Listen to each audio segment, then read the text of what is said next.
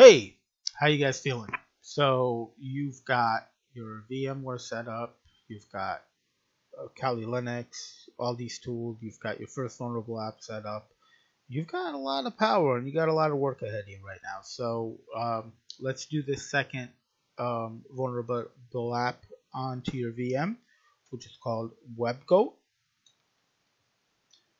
Now, WebGoat is a product of OWASP, and I kind of talked about that a little bit later. But WebGoat is a deliberately insecure web application maintained by OWASP.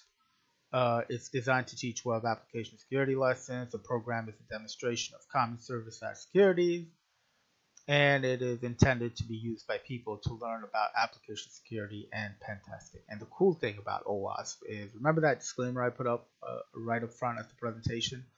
OAuth does the same exact thing. Nobody wants the liability. So WebGoat is next. We're going to work on this one. So I think the best way is let's get to the demo.